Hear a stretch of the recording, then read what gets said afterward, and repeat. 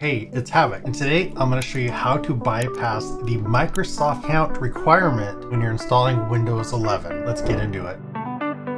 When you install Windows 11 on a computer, as soon as you get to this section where you're setting up your keyboard, your username, etc., Windows requires you to log in with your Microsoft account, and if you don't have one, it wants you to make one. And there's no real way to get around this that's visible right offhand. And just looking at the screens, they don't give you an easy way to actually get into the desktop without setting up that Microsoft account or signing in with the Microsoft account. However, there is a little trick. Let me show you. Right here, I have a system that's fresh. I just built it and I'm getting ready to install Windows on it. I've got Windows 11 on my USB thumb drive. So here we are. We're going to go ahead and do next, install now, and it'll go through and says setup is starting. Right here, you can click don't have a stream key, and we're going to choose the version of Windows 11 we want to install. For this example, I'm going to do Windows 11 Pro. We'll go ahead and accept the agreement.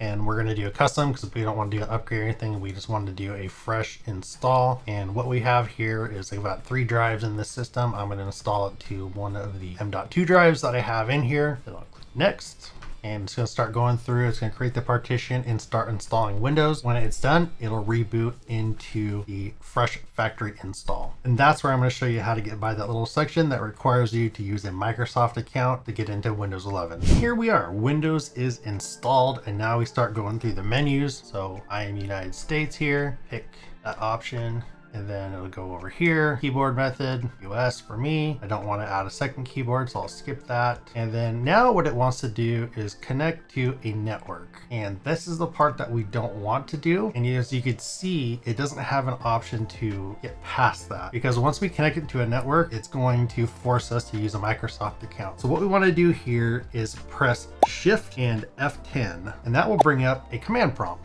And what we want to do here is we want to type OOBE and then a backslash bypass NRO. And I'll put that down in the description below as well. And what this is going to do is this is going to put it into the UBI, the out of box experience. A system builder builds up your computer. We'll put all the parts together, they'll install Windows on it, we'll fire it up and make sure everything works, all the drivers are installed, there's no errors, all the extra software, etc. is good to go and installed. But they don't want to send it to you that way, it's already logged into Windows. So what they do is they put it in the out of box experience, which puts you back into this menu system. And what this is going to do, it's going to put us back into the menu system we're currently in, but that bypass NRO, that's going to bypass the option that forces us to do internet connection and allow us to bypass kind of what we're doing here with that Microsoft account. So let's hit enter, and it's going to reboot the computer. And here you can see it dumped us back into the first startup menu again. So let me go over here. We'll do United States. Obviously you choose whatever country that you're in, choose whatever keyboard layout, US. I don't want to do any keyboard. And then you see now we have the option down here at the bottom that says, I don't have internet. We didn't have that before. So we're going to click that, and then it's going to say, you can now quickly get started. You want to connect now? We still don't want to connect now. What you want to do is click that continue with limited setup. And it's going to try to trick you, like you're not going to get all the experiences, etc. So who's going to use the device? You'll type in your username, and then you go through the rest of the menu system, and you're in Windows 11, and you didn't have to use a Microsoft account. Now, maybe you do want to use a Microsoft account because it'll sync everything across multiple PCs and etc. I know I have an ROG Ally, and I logged in the first time with the Microsoft account, and it copied all the stuff that was like on my desktop, copied it to the ROG Ally, which is not what I wanted because the storage space on that is limited, even though I had the storage upgrade. So it's a really good opportunity for you to bypass the Windows login on that, so you don't have to put up with